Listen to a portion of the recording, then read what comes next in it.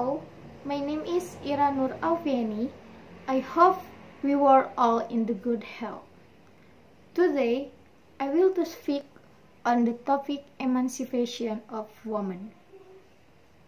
What is emancipation of women?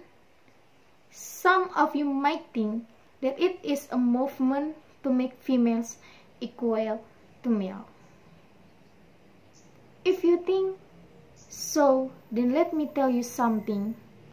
Emancipation of women is not about equality between women and men or superiority of women to men.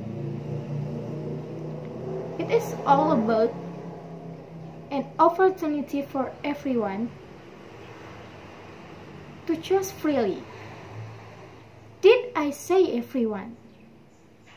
Yes, everyone, but women and men. Women emancipation is not limited to women only.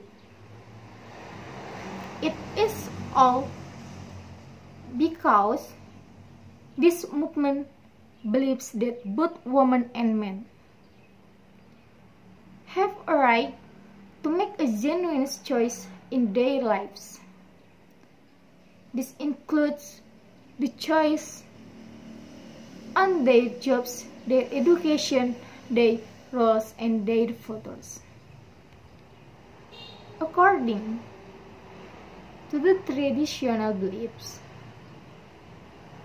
it was wrong for women and men to practice outside. Those which were designed for them. For example, women were forbidden to participate in politics and men were not, many if they did choose. However, women's emancipation gets rid of these traditional beliefs and roles, and it gives women and men a freedom to choose their own roles in the society.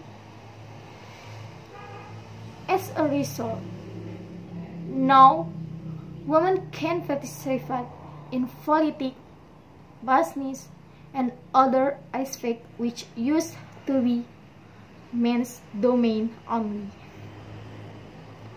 And men can participate in everything that used to be for one only. The woman emancipation that we know today was fought for more than a century. It must have been extremely hard for the people who fought for it that is made very long time to be established.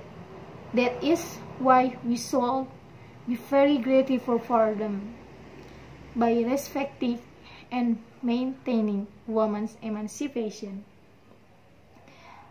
To respect and maintaining women's,